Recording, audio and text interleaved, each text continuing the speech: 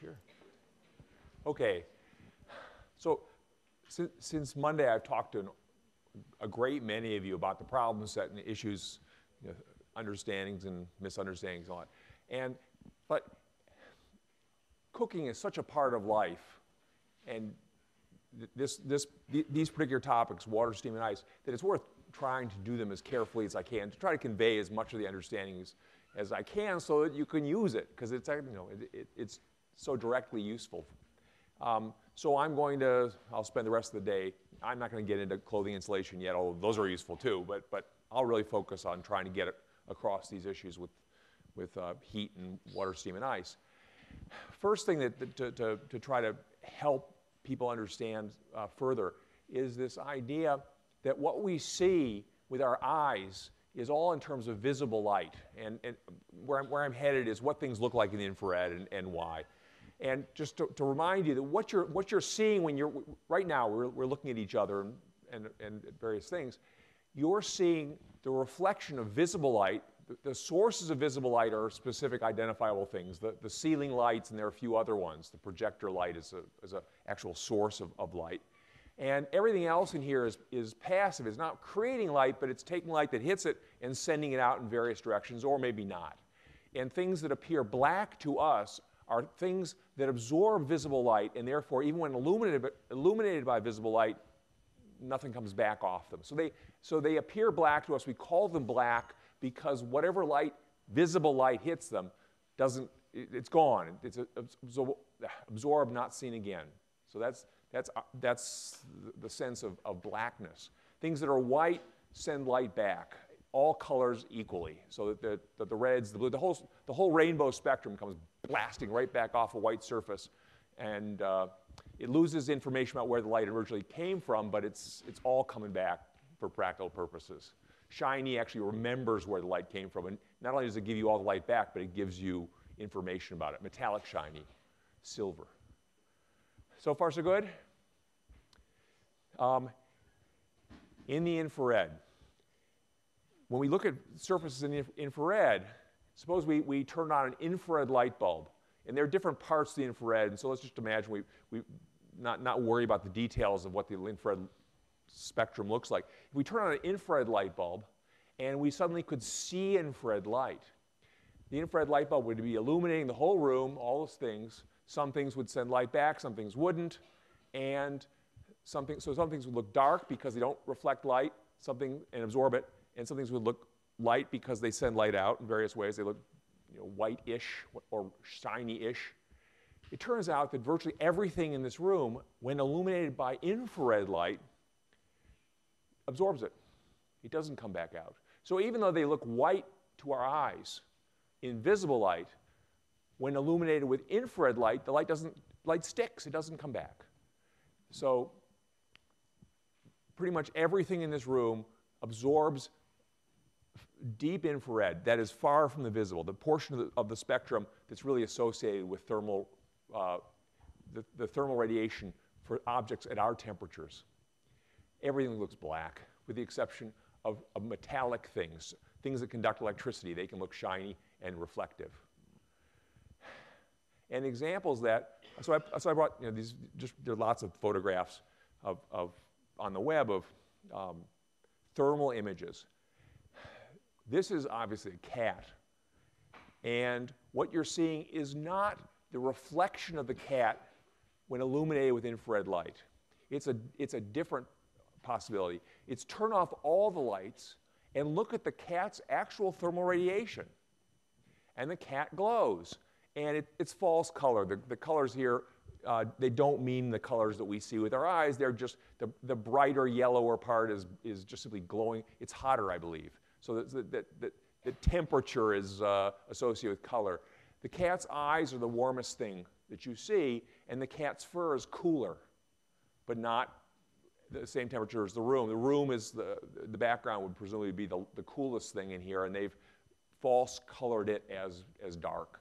So the cat's fur is glowing with thermal radiation. It's a little warmer than the room, and the cat's eyes, the warmest thing there. You okay with that idea? We have no idea what color this cat is when illuminated by visible light. It could be a white cat, it could be a black cat, anything in between. There's no information here about that. This is simply the thermal information coming from the cat, and the cat's fur, regardless of its visible light color, is going to be pretty black and glowing as brightly as it can with its temperature, with its thermal radiation. So that's a cat. Where's Bunny? Here's Bunny, same idea. The bunny's got various temperatures depending on where along the bunny's fur. And the bunny's ears are the warmest thing, probably because they have relatively little fur. And you're actually seeing the warm bunny ear skin and the bunny's eyes, right? We, again, have no idea what color this bunny is in visible light. It could be a black bunny, white bunny, pink bunny. Questions about this idea? I mean, you get all the questions during office hours and stuff, but you know, people are reluctant to ask during class, and I haven't kept up the. But if you don't understand it, ask me about it. So these things in our temperature range, room temperature, human temperature, even cooking temperature to some extent, they emit thermal radiation that is so far in the infrared that we can't judge temperature. We can't judge color well there. Color being ability to, on a range of the grayscale from white to black. We can't judge it by looking. We have to use machines to judge it. And you start looking around, you discover, oh, pretty much everything's black. So I have worked over the years on trying to show or photograph charcoal. Charcoal is black, right? You buy it at the store, it's black. And you light it on fire, and it glows red. It's black stuff glowing red. And my dream has always been to take a flash photograph of the glowing red charcoal, the red hot charcoal, and show you that when illuminated by external light, visible light, it's black. It absorbs all the light you expose it to. So that's what black is. It absorbs all the light that you expose it to. But that doesn't mean that it doesn't have any light coming off of it. It just means it doesn't reflect any light. It emits its own thermal radiation for sure. And when it's red hot, it's glowing with its own thermal radiation, which is red. Includes red. It's mostly infrared, but it includes red. The idea okay? The reality is every time I have done this, there's always so much ash present on the surface of the burning charcoal. And ash it's not carbon, it's minerals and stuff. And it doesn't look black, it's gray, and it reflects light. So when I do the flash photograph, you see the stupid ash, and it spoils the perfection of my dream. So I want to try to burn pure carbon, no ash. It should be black when you look at it, but glowing red hot with its own heat. And anyway, someday I'll get this to pull up. I have pure carbon in many forms in my lab, and I've tried heating up a chunk of pure carbon. You can't get it to burn. It's so dense and stuff, it doesn't burn. Much disappointment. But next time you see wood burning or charcoal burning, realize that you're looking at a black object that's glowing with its own thermal radiation. Shine a flashlight at it. No light comes back. It's black. Questions? Okay, so that's my story of infrared light. To go back, now back to well, almost to water, steam, and ice. This is a photograph of the inside of an electric oven. It happens to be, as we'll see, a forced convection oven if it wants to be, but I'll come to that later. So this is all, the problems that hopefully just finished. This is all about that. You should understand what's going on in the oven. Modern electric ovens, most ovens are electric. Even if you have a gas burner on top, you probably have an electric oven itself. And those ovens have at least two heating elements in them, one at the bottom, one at the top, and they cook differently. I hope you figured this out. The one at the bottom, which in this case, so here's the bottom, it actually has a cover over it. I guess they cut away the cover, but there's the element sitting at the bottom. A lot of ovens just have the element right there for you to see and touch. Ideally not touch with anything that matters because it's really hot. That element radiates off thermal radiation like crazy, and it also heats the local air, which then becomes buoyant. Hot air rises because of natural buoyancy. its pressure never changes. Its pressure stays at atmospheric pressure even as you heat it. And for that to happen, the air has to become less dense as you heat it. The molecules spread out to occupy more volume because they're hotter. Each one's contributing more to pressure. You don't need as many. So they spread out. It becomes lighter than the surrounding cooler air, and up it goes. So this element heats air, which then rises upward because of natural buoyancy. So, okay with everybody? It goes around your food. It transfers heat to the food. The air then cools off, goes back down to pick up more heat, floats back up with the fresh heat over and over, assuming you don't obscure its passage by putting too much stuff in the oven. That's always a potential problem. You put in, you're cooking for thousands and you shove everything impossible. Thanksgiving, don't completely obscure the airflow. You won't get proper cooking anymore. So food in here gets cooked by moving air, rising up, carrying heat with it as convection, also by radiation, because this bottom surface just is bathing the whole top of the stove in thermal radiation. Everything up here gets heated by thermal radiation unless it's incredibly shiny, and that's unlikely. The top element's different. The broiler element, it heats the air around it. What happens to the air around it? It becomes buoyant and it goes up. Well, it's already at the top of the oven. This is the same physics as when I was heating the test tube full of water, holding the bottom of the test tube and heating the top of the test tube. Yeah, you can boil the water up there. It gets hot, it becomes buoyant, the water floats up, it's already at the top of the test tube. It floats up, it's already at the top of the test tube, nothing happens. Same thing here. You heat the air, it gets hot, it becomes buoyant, it's lifted up to the top, it's there, it just stays there. Nothing interesting happens. So you don't cook with convection. You cook with radiation alone. So that this element up here is just bathing the food below it with thermal radiation, primarily line of sight, just a straight shot right at the surface. There's some bouncing off of the smooth, shiny surfaces in here a little bit that also contributes. So basically, straight shot. If you obscure it with aluminum foil, for example, that downward bathing radiation, you can prevent certain parts of your tofu turkey or whatever you have in there on Thanksgiving. You can prevent parts of it from getting that thermal radiation and cooking as fast. So this is the strategies of trying to decorate parts. If you're using both burners and stuff, you can use aluminum foil strategically to slow down thermal radiation as a cooking means.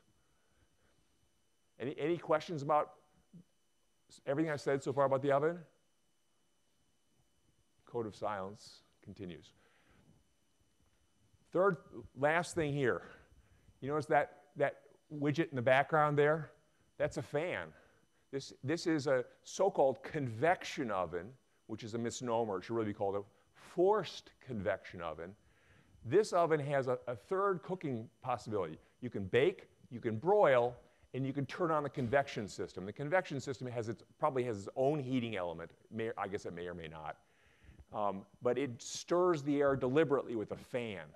It doesn't wait for natural convection to gradually lift the hot air upward. It just stirs the bejeebers out of the air inside the oven, and that means that everything in the oven, including your overstuffed cookie sheets, gets bathed in hot air at the temperature that you've chosen. And so the cooking's more even. There are no hot spots and cold spots in the oven, and so on. So it's sort of the modern. It's a good thing. I mean, it improves cooking in most cases. So that's a story of an oven. Any questions? I guess I should also point out that these elements, although you can see them glowing red hot right now, they're like 1,000 plus watts of electric power is going into them. They're emitting a fraction of a watt of visible light, just a tiny bit of visible light. My laser pointer, or certainly a flashlight, is brighter in terms of just illumination than those. So they're emitting very little visible light. It's almost all in the infrared. If you could see the infrared, they would just be super bright. And that's what's cooking. You're cooking with infrared. All right? With that then, I'll leave. So this is more the story of transferring heat and so on.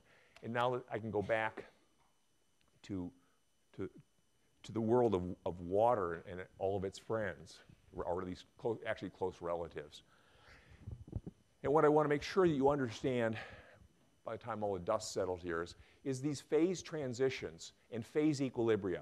Phase transitions are when one of the material phases converts in part or entirely into another phase. Solid goes to liquid, liquid goes to gas, solid goes to gas, and vice versa.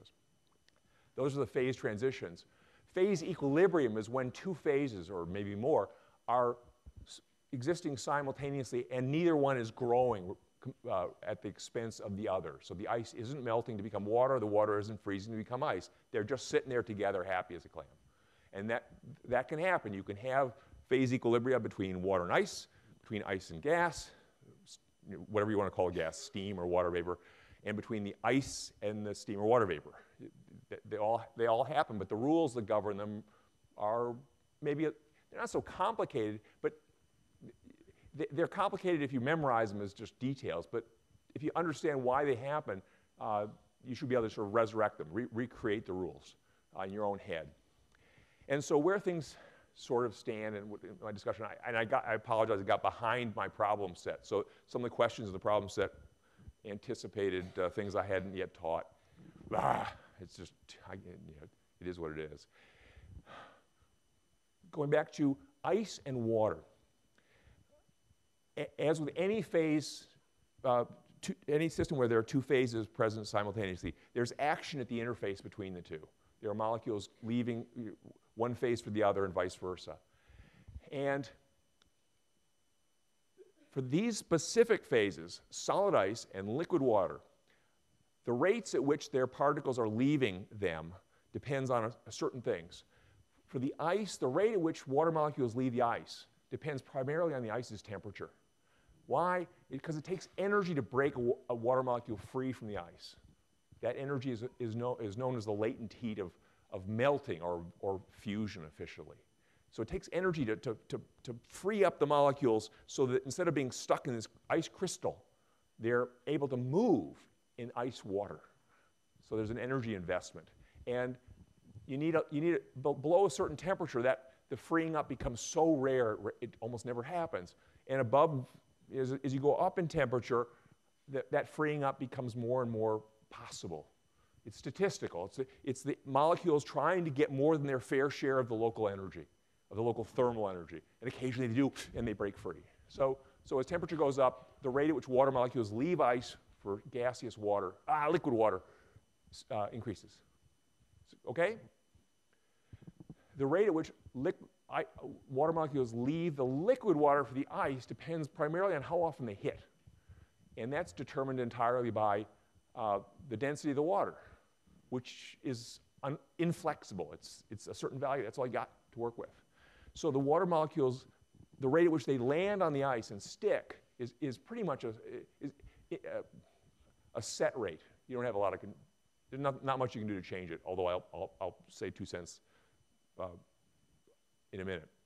So if increasing temperature increases the rate at which water molecules leave the ice, and nothing affects the rate at which water molecules leave the water for the ice, they'll come up, there are sort of two ranges, two extremes. If you're really cold, the ice is going to rarely lose a water molecule, and the liquid water molecules are going to land on the ice at their steady rate, and you're going to grow the ice. So when it's really cold, the ice is going to get bigger and bigger and take over. Did you follow that? A question, ask me, wasn't followable? Okay. When it's really cold, you get the landing winds and you get ice. When it's really hot, the leaving becomes very fast and it wins. The ice shrinks, the liquid water grows. There's one special temperature in between, the melting temperature of ice, freezing temperature of water, same thing, at which they're in balance. The rate at which water molecules leave the ice at that temperature matches the rate at which water molecules leave the liquid water for ice, and you can have the two just sit there forever, happy, phase equilibrium. And that's the situation in a glass of water, a glass of ice water. If you start with just a glass of ice right out of the freezer, it's very cold ice, like I made last time, and that ice has no water, no liquid water in it. And it has to warm up for a while because any droplet of water that might by chance appear on this ice at that low temperature is going to very quickly turn into ice because it's going to land more often than the water molecules replenish. The water molecules from the liquid water will land more often than they are replenished, and the liquid water will shrink away to nothing. Maggie?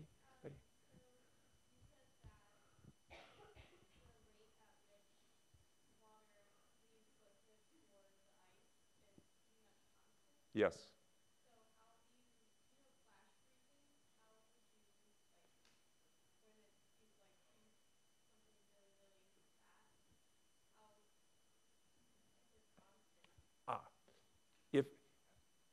So Maddie's question is about if the rate at which water molecules land on the ice is sort of a steady process, how can you flash freeze something? How can you make it freeze in effect faster than that rate? Does that rate limit how quickly you can freeze the ice?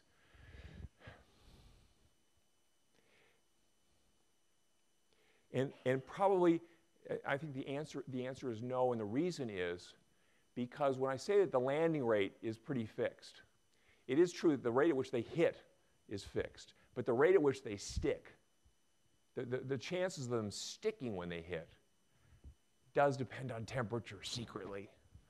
I'm trying to sweep that under the rug, but if you make it cold enough, every water molecule that hits the ice surface sticks to it, it doesn't rebound.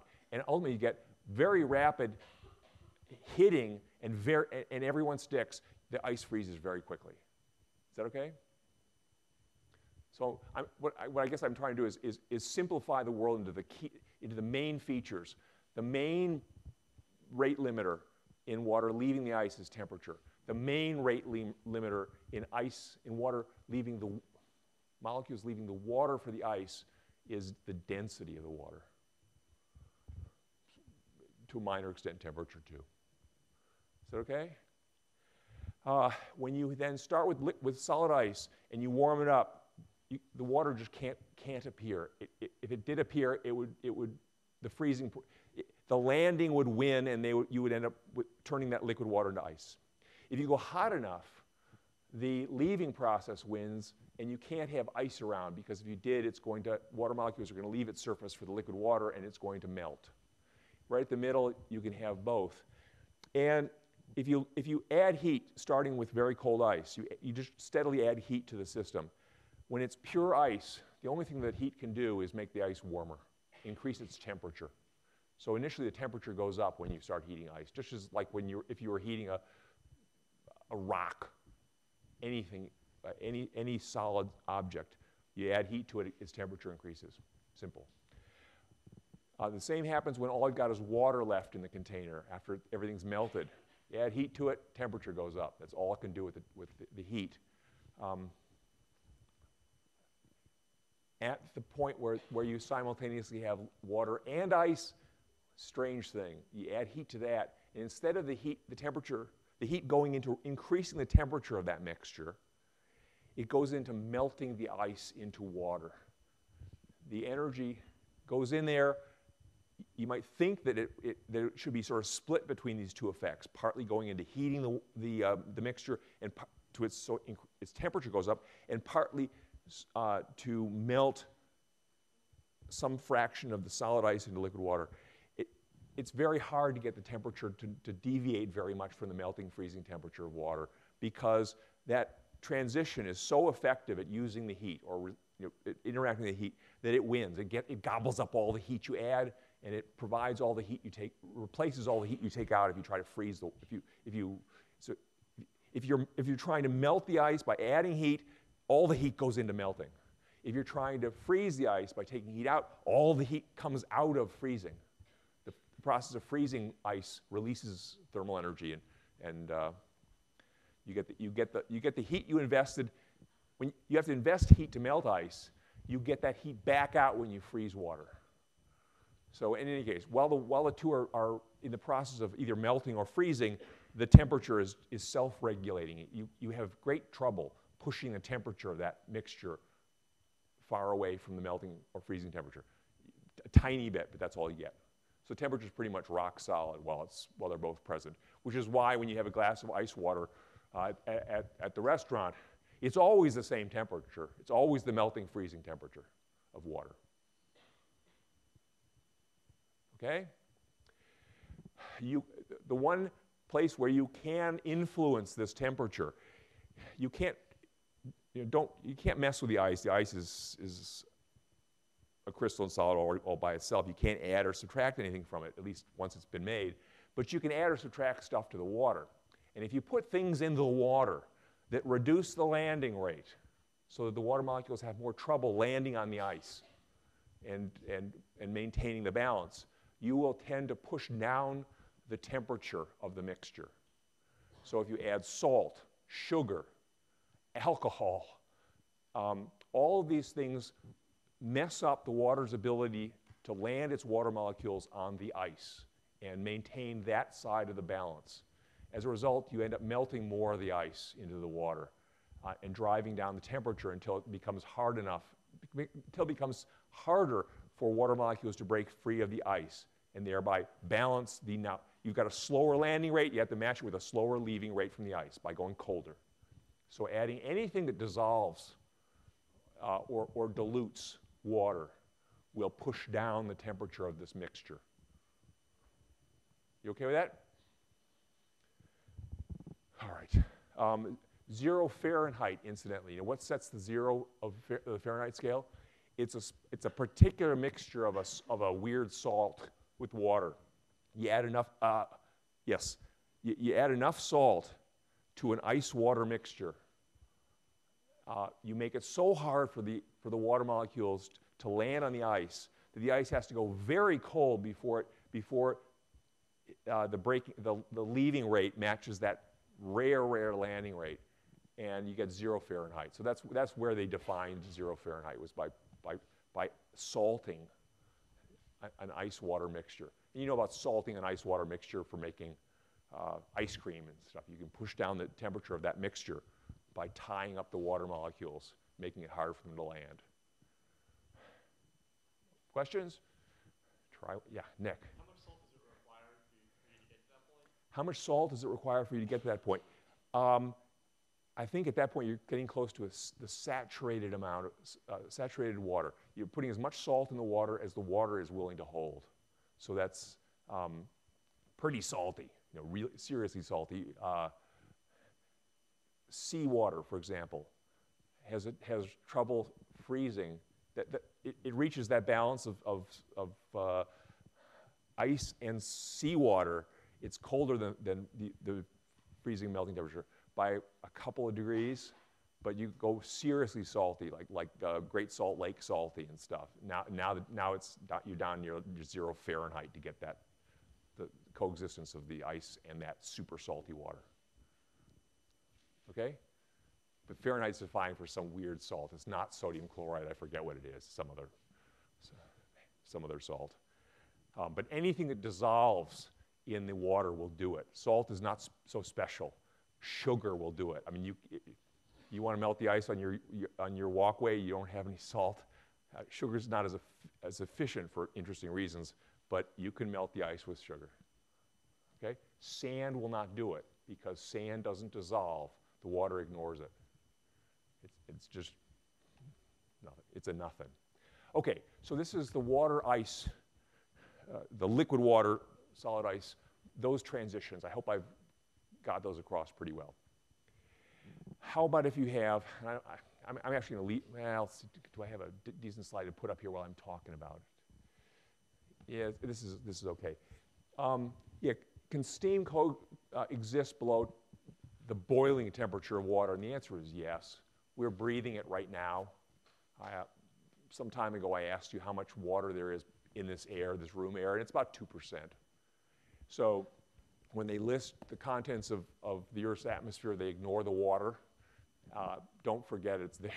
It's quite important in many, many ways.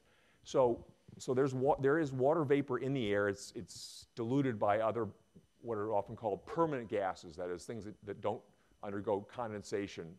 They don't make any interesting transitions to liquids or solids in our normal experience. Yes, you can make liquid nitrogen, but it's for fun, you know, it's for other, you got to work at it. Okay, so when you have a container of water and it's exposed to open space, whether the open space happens to have air molecules in it or not, doesn't make a huge difference. There will be action at the surface of that liquid water. There will be water molecules leaving the liquid for the gas, and there will be water molecules leaving the gas for the liquid. Back and forth, busy airport, up, you know, landings and leavings all the time. And the dominant effects for the landings and leavings, the liquid water loses, water molecules leave the liquid water primarily based on temperature. The hotter it is, the more likely it is for a liquid water molecule to find the remarkably large amount of energy it needs to break free. That the energy it needs to break free from liquid water to become gaseous water is called the latent heat of evaporation or vaporization officially. And that's it takes a lot of energy to break water molecules free of the liquid and send them off as gas. So the leaving rate, the rate at which water molecules leave the liquid for the gas, is determined primarily by temperature. The higher the temperature, the faster they leave. The easier it is for them to get the energy they need to break free and head off. Okay? The landing rate has a lot to do with density, but now the water, unlike water, which has a fixed density, gaseous water has a variable density. You can pack the water molecules tightly, not tightly, anything you like. So the rate at which water molecules return from the gas to the liquid is wildly flexible. And therefore, you can reach phase equilibrium, where the leaving rate matches the landing rate, at any temperature you like. If it's cold and you want to make this balance occur, well, you notice that it's the rate at which water molecules are leaving the liquid water is quite slow, because they have trouble getting the thermal energy they need to break free. So if you want to match that slow leaving rate with the landing rate, you have to make the landing rate slow. How do you do that? Don't have many water molecules in the gas, just a few. And if there's no air, then it's very low pressure. So that the balance can be struck, and you can have the water sit there and the gas sit there, and nobody's growing at the expense of the other. They're exchanging molecules, but neither phase gets bigger at the expense of the other. If it's hot and the leaving rate for water molecules going off the surface is fast, then you have to match it by landing them fast. How do you do that? Have a dense water vapor above the liquid. Heavy steam. Okay? So at low temperatures, the balance is struck when there are not very many water molecules present. At high temperatures, the balance is struck when they have lots of water molecules present in the gas. So the hotter it is, the more water molecules there tend to be around. I mean, you're familiar with this in the world of humidities, which I'll come to. But as you increase the temperature of water from just above melting to just below boiling, what you're doing is you're just increasing the rate at which water molecules are coming off the surface. If you want to keep the water around, you have to balance it by sending them back. So you need to have more and more water molecules in the gas. If you don't, you're going to lose. If you don't have more water molecules in the gas, you're going to start losing liquid water for gaseous water, and that is evaporation. So evaporation is when the leaving rate dominates over the landing rate. You lose liquid water, you gain gaseous water, and the liquid water disappears gradually. This also requires the addition of a large amount of thermal energy. Why? Because in turning liquid water into gaseous water, you have to pay that energy cost of separating the molecules. So evaporation consumes thermal energy from its environment. And you're familiar with this as you get water on yourself on a day when there are not too many water molecules in the air to cause a large landing rate. You lose, the leaving rate wins, and the water disappears. And with it, a lot of thermal energy disappears, typically from you. So you feel cooled by this. So that's why we perspire. It's a way of taking away thermal energy from us and allowing us to cool ourselves below the local temperature. If we were in thermal equilibrium with the temperature on a hot summer day in some of the hot areas of the world, we would cook. It would not be pleasant. We need to actually keep our bodies cooler than the environment. How do we do that? We give away thermal energy to water, which then and let it evaporate. And the water carries away that energy. Actually, it's chemical potential energy. Once the water molecules are separated from one another, they have a chemical potential energy associated with their ability to release it. They can release it by sticking together and becoming liquid again. So evaporating water gives them the chemical potential energy, and letting them condense back into liquid releases that chemical potential energy. All right, so associated with things around this, if you block evaporation by putting a container around you're covered with water, and it's really hot, you're trying to sweat away the water. And if we wrap you up in plastic, all the late night commercials, how to lose more weight, wrap yourself up in plastic, great. What you're doing then is you're blocking the water molecules that go off as gas from you. Instead of going out into the great outdoors and just leaving, they're stuck right near your surface, and they accumulate so that the vapor density, the density of gaseous water molecules in the vapor gets higher and higher and higher, and that increases the landing rate. And eventually, you can't evaporate anything anymore, because every water molecule that takes off from the liquid is replaced by one landing from this now very dense vapor trapped around you, and there's no net evaporation. You don't lose heat that way anymore. Nothing to carry away the heat, you get hot. I mean, this is not a good idea. People will sell you anything. More appropriate, apropos of cooking, if you leave the lid off the pot and you've got the hot water, soup, whatever, it's likely to be losing molecules faster than they're returning, so it's going to be carrying away, the liquid's going to be shrinking and carrying away with it thermal energy in the form of chemical potential as the individual water molecules head out. So it's harder to heat the soup up, because some of the energy you're putting in is going not into raising the temperature, but into evaporating water molecules. Okay? If you put the lid on, you trap the water molecules. They can't leave anymore. They accumulate, and they begin to land faster and faster and faster until they balance the leaving rate. And so you no longer lose heat to evaporation. You've shut down evaporation, stopped it. Okay? I should say something about condensation. If you make the vapor that was in equilibrium with 100-degree water, pick whatever, 90-degree water, just the units don't matter, whether it's Fahrenheit or 90-degree water. You've got water vapor that is dense enough to land as fast as the water molecules are leaving. If you take that gas and you bring it over and you put it in a cold environment at 50 degrees in whatever units you want, that steam is too dense now to be in equilibrium with liquid water at 50. It's going to land more often than it leaves, and it's going to accumulate liquid water. It's going to condense. So you've all seen condensation. Whenever you take very humid air that's rich with water molecules, and that would be in equilibrium with very hot water, and you bring that air into a cold environment, it's got too many water molecules to be in equilibrium with the local liquid water. It will accumulate more liquid water. It will turn most of its water molecules into liquid water. Is that okay? So that's the world of evaporation and condensation. Evaporation, when the leaving rate wins and you lose liquid water.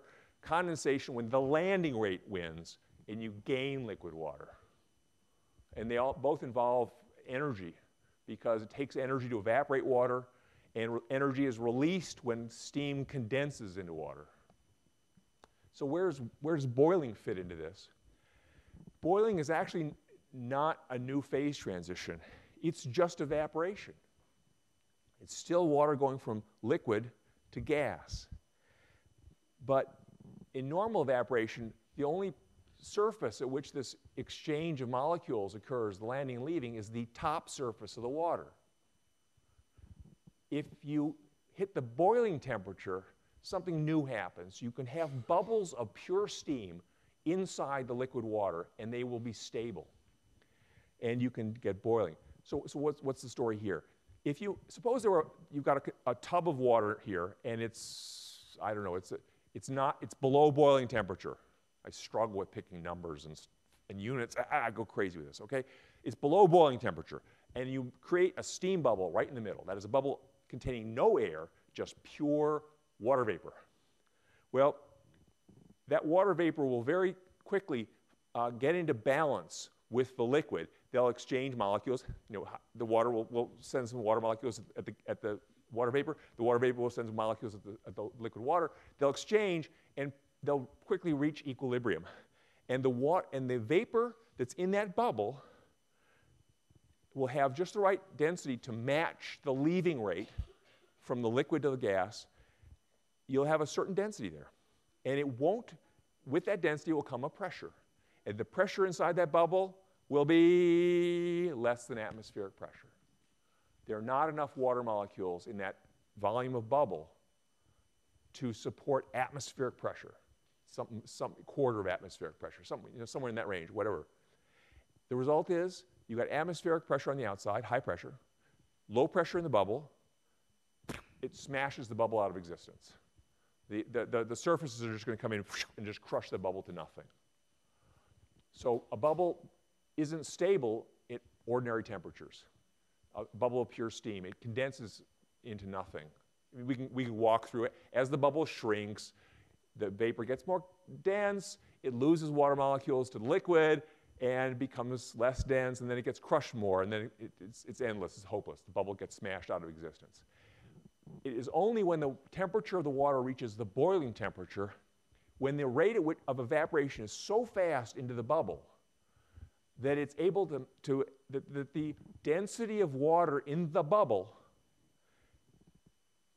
at which it's in equilibrium with the water, liquid water, that density corresponds to a pressure of atmospheric pressure. The bubble is the steam bubble that is stably in balance with the liquid water, has atmospheric pressure and is not smashed. It survives in this environment. Okay? So you have to get up to that temperature before you can have a bubble of pure steam live and survive inside the container. And once that happens, now evaporation can occur not only at the top surface of the pot, but into every bubble. So the bubbles are there and they actually grow. As you add heat, you make the bubbles bigger. And so what happens with boiling is not that it's a new phase transition, it's just a dramatic increase in boiling, in evaporation. It's evaporation not only from the top, but also into every bubble that ever exists inside the liquid. So you know, at what temperature does this occur? Well, it turns out this temperature depends on air pressure. If the atmospheric pressure is normal, what we're used to at sea level atmospheric pressure, then you have to get to about 212 degrees Fahrenheit or 100 degrees Celsius for these steam bubbles to become stable. But if the air pressure is less, because you're in Denver or Mexico City or on Mount Everest, then there's less inward crush on the bubbles. They don't have to be as dense.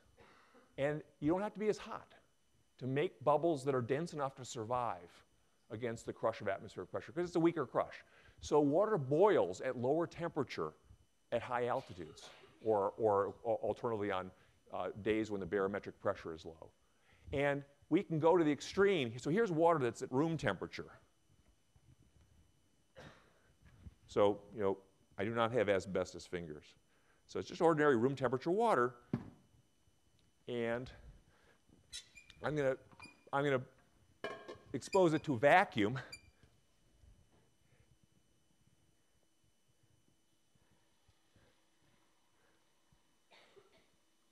And I want to use liquid nitrogen to trap the water, because otherwise I don't want the water vapor to go in the pump. It's not good for it. So we're taking out the air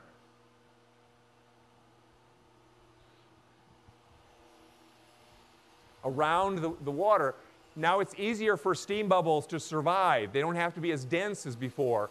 And it should boil at room temperature without much trouble.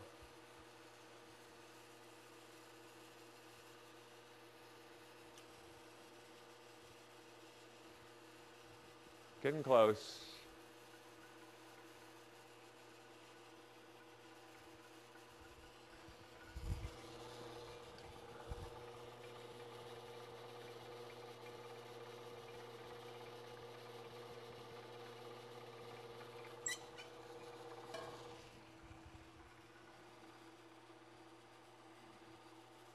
So it's just starting to boil.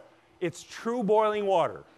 It's experiencing evaporation, and it is evaporating into steam bubbles in the water. It's still at room temperature. In fact, it's cooling because as it evaporates more aggressively, it's using energy to evaporate. It needs energy to break for the molecules to separate. It's actually cooling by evaporation, so it's now colder than room temperature, and yet it is boiling.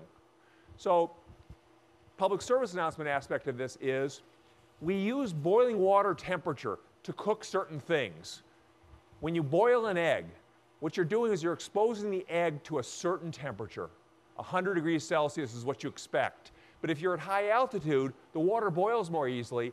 You're not exposing the egg to the temperature you expected, and it won't cook as fast. So there are high altitude instructions for cooking many things, including a lot of if you look on boxes, you can find the high altitude instruction. It's how to adjust various cake mixes and stuff. So that's real boiling water. Happens to be boiling at room temperature. I can let the air back in. Boiling stops, and I can show you that it's ordinary. Now, this idea that water, once you reach the right temperature, that water boils. Assumes that bubbles are there, that you can evaporate once you get to the right temperature. If there's a bubble present, the surface of that bubble is special, and water molecules can enter the bubble by evaporation and make the bubble grow as a steam bubble. But who makes the bubbles to start with? And toward that end, I wanted to show you a video that's getting older every day.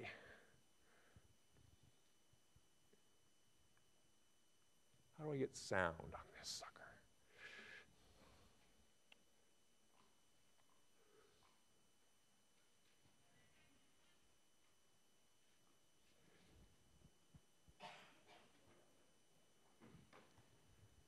I have no idea how to get the sound on this.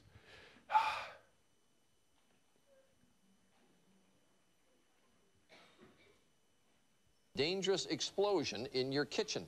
This is actually a story suggested to us by one of you in a letter over the internet. And it involves a bizarre phenomenon. Before you use your microwave again, you really ought to see what Chris Cuomo found in this primetime owner's manual. At about this time last year, Patty and Dave Long of Naperville, Illinois, were preparing for Easter. It was Good Friday. The kids were off school. Time to make Jell-O Easter eggs. Patty put the water in the microwave for 3 minutes to boil, but something seemed wrong. No bubbles. So I hit the add 30 seconds, and I stood and watched it. But it wasn't boiling, and I thought, well, it's got to be boiling. Something has to be wrong. Patty had been using a microwave for years. She was confused. So I opened it up, I brought the container out, and I just kind of brought it down like this. So I was going to touch it with my right hand, and before I got my right hand there, I heard this like whoosh, and I got hit with all that water into my face. It exploded. It exploded like a bullet, and it just hit the ceiling too. There was no water left in the cup. Patty had first and second degree burns all over her face. Even worse, the corneas of her eyes had been scalded.